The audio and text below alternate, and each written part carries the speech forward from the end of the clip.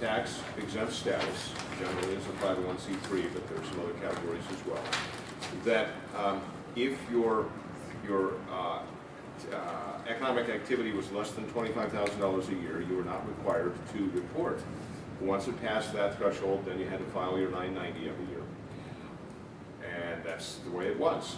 Well, through some rulemaking and some legislative changes back in, I believe it's 2006, a fairly simple but nonetheless strict standard was put in place that you have to notify them every year that you're still in business and that you're below that dollar ceiling or threshold.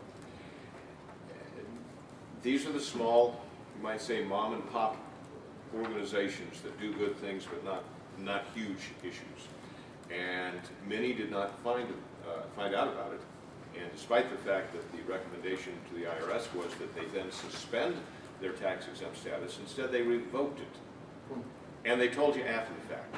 Here's how I found out about it. A few months ago, a constituent of mine up in Loveland who runs a small nonprofit, it's called the Computer Museum. They collect old computers that have become obsolete and literally save them for posterity. About the only expenses they have is the storage space that they have for it. And he got a notice, I'd say it's probably in February, that the IRS had revoked his tax status back in May of 2011, I might add, just for good measure, let's add that.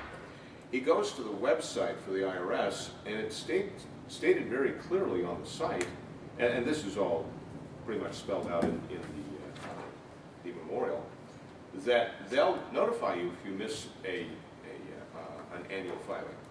They don't do that.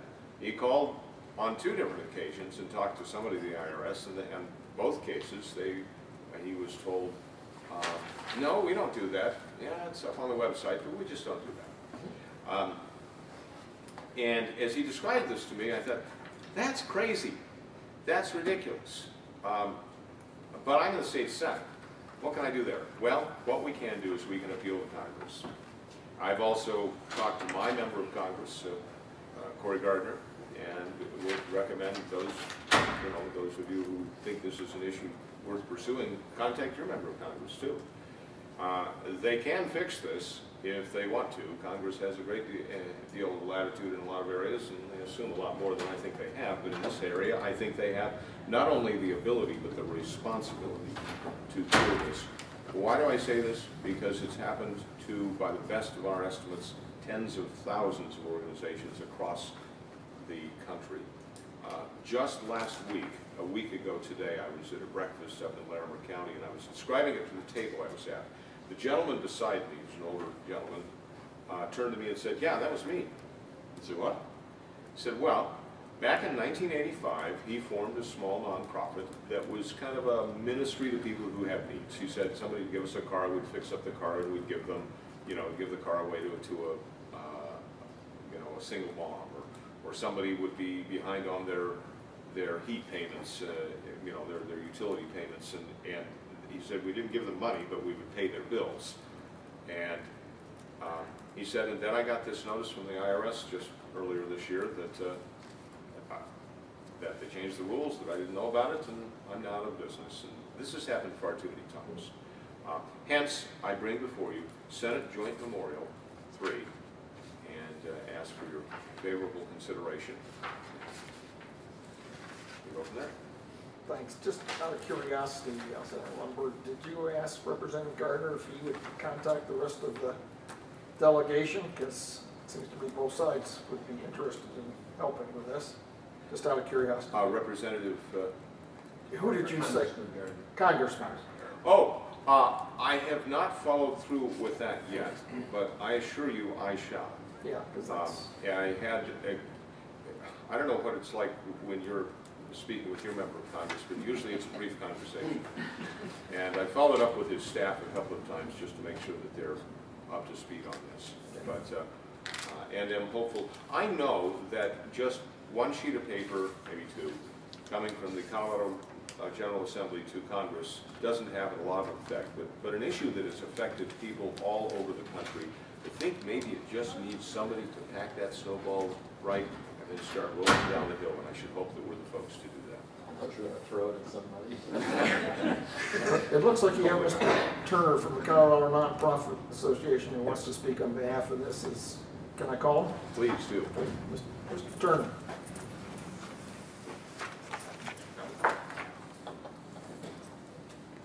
Welcome, sir. Thank you, Mr. Chair, members of the committee. My name is Mark Turner. I'm the Manager of Public Policy for Colorado Nonprofit Association. We're here to testify in support of Senate Joint Memorial 3. We represent over 1,300 nonprofits throughout the state, and our mission is to lead, serve, and strengthen Colorado nonprofit organizations. I'd like to thank Senator Lundberg for bringing this resolution forward. I would also like to thank Mr.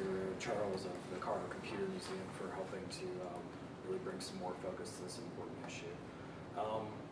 Just to give some more background, back in 2005 there was a panel on the nonprofit sector convened to take a look at governance and accountability issues for the nonprofit sector.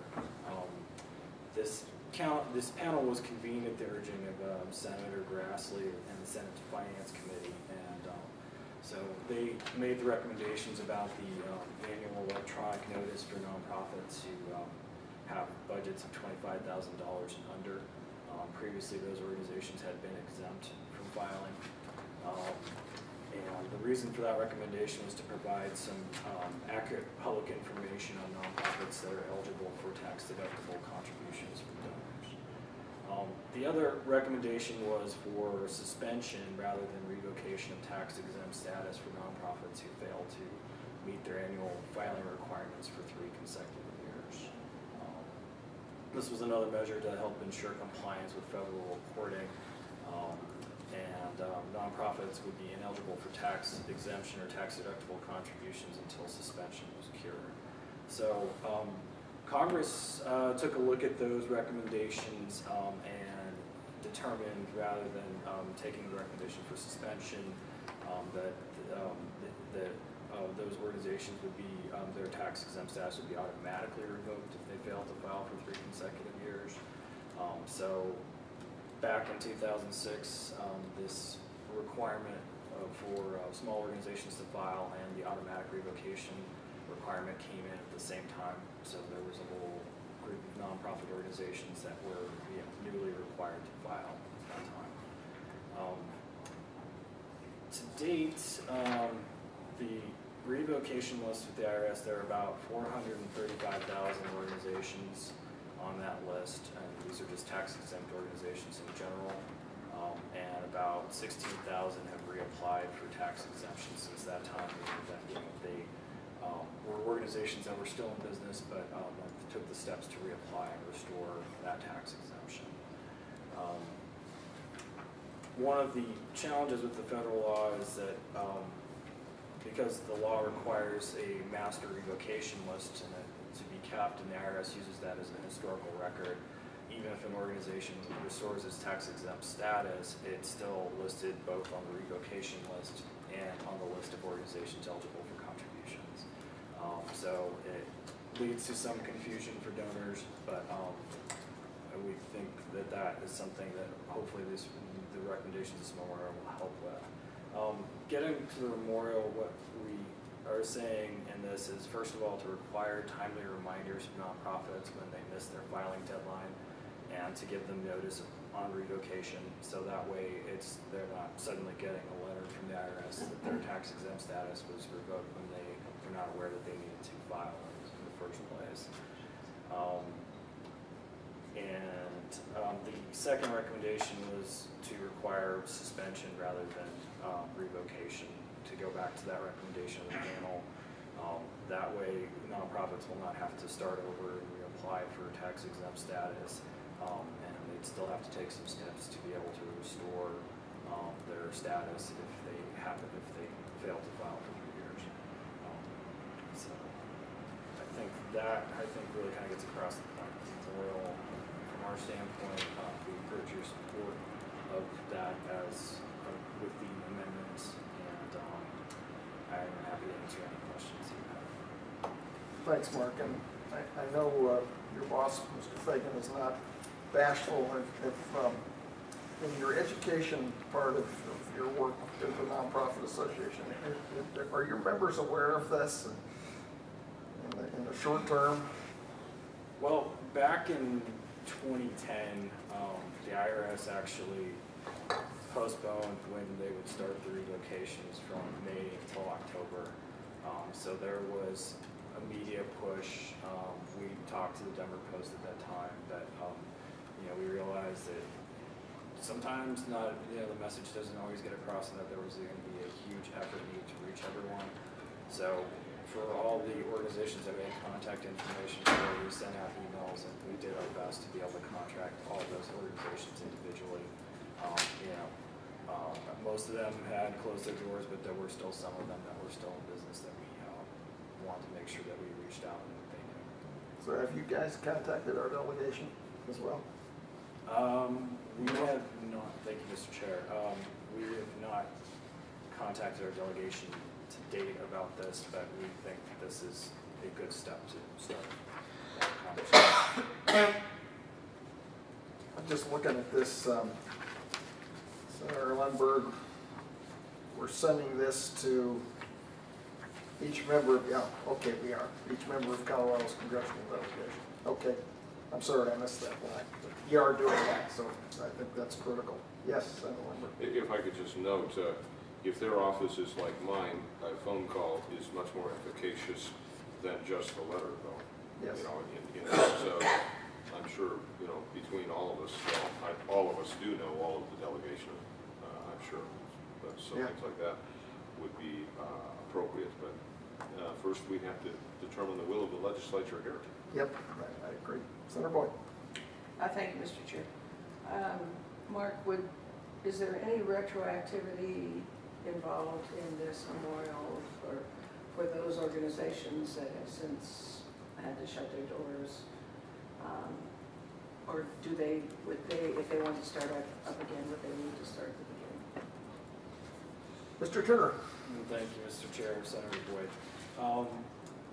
The IRS currently has some processes for organizations to be able to restore retroactivity. The organizations have to establish a reasonable cause, which for 2012 at least, there is the IRS is offering what's called transitional relief, which consists of reduced filing fee for their Form 1023. Also, just presumption that presumption of reasonable cause by using that filing process. So it would allow the organization to be able to retroactively restore that tax exempt status for during that period of time. So if they act now, the smaller organizations do have that relief. That same relief is not going to be available to the larger organizations. And I think going forward, it's going to be, the organizations are going to have to establish reasonable cause. They're not going to get that break on their 1023 filing fee.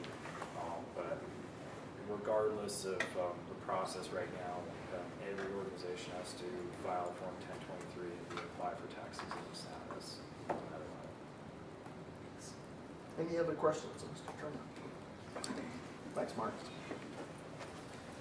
Is there anyone else who would like to testify on Senate Joint Memorial 3? Seeing none, I'll close public testimony and turn the floor back to you, Senator Lundberg. Thank you, Mr. Chair. Just a couple of additional facts that I'd like to pass your way. First, it's been difficult to determine just how many have been affected, but this I do know, and that is that if you go to the IRS website and just ask how many organizations in total that have tax exempt status have had that revoked, you get a list of nationwide 400, let's see, get my decimals right here, 432,873, or if you go to the state of Colorado, 8,452. And then, as Mark made reference to Mr. Charles, he's the computer museum guy, who boiled that down to the town of Loveland, where he's from and I represent, and he found 84 there. And that was a number that was a little more manageable, and so he went through, tried to identify, and we figured out that within Loveland, about 20% of those 84 were actually affected by this ruling or by this regulation. And some have already been working through the process, which the filing fee normally is $800. I believe that I was told that they lowered that to $400, which is still a pretty high standard for a small nonprofit. In my world outside of the legislature, I do media production, and I've focused in on nonprofits. I've been doing it for 30 years. I've worked with dozens of nonprofits, big ones, little ones, all across the country. And I know that the small operation is just as valid, and sometimes it's even more efficient and effective because it's so targeted. But these aren't, you know, high-paid CEOs. These are folks who are literally giving their time, their resources, and have found an effective way to help the people around them that just haven't been aware of this issue. And it's one of those examples where the federal government has just moved through with its heavy, you know, systems, and a lot of people have been crushed in the process. And specifically how it would work out is up to Congress. But the first step is to simply say, you've got a problem, you need to fix it. And that's what we're wanting to do with this memorial. So I just quickly glanced through, and it looks like what you did on the strike below is just change the whereases. Is that? We tried to, working with Mark actually, we just tried to clarify it because I'm sure you've been through this with bill drafting, is you come up with your best shot and then somebody else comes in and says, hey, you know, this word here and this, you move this around, and so we just came to the conclusion to keep this clean and straightforward and just give you a complete package on the strike below. But there is absolutely no intention of changing anything of substance, just clarity and sometimes greater breadth. We did close public testimony. Okay. We need, and we do have an amendment, so we need a motion and an amendment. Senator Baker. I move Senate Joint Memorial 3, and I move Amendment 1. Thank you, sir. Is there any objection to Amendment 1? So, no, will be so ordered. And now, any further conversation on the vote? So now we will call the roll. Ms. Jackson.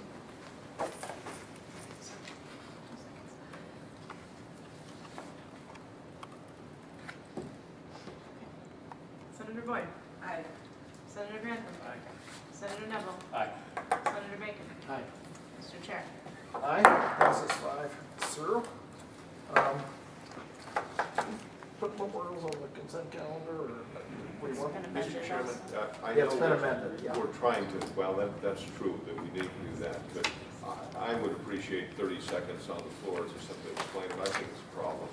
I mean, I'm doing it so that we will bring the attention to the problem. Hopefully we'll be more effective. I understand that. Promise not to have a knockdown, drag-out debate.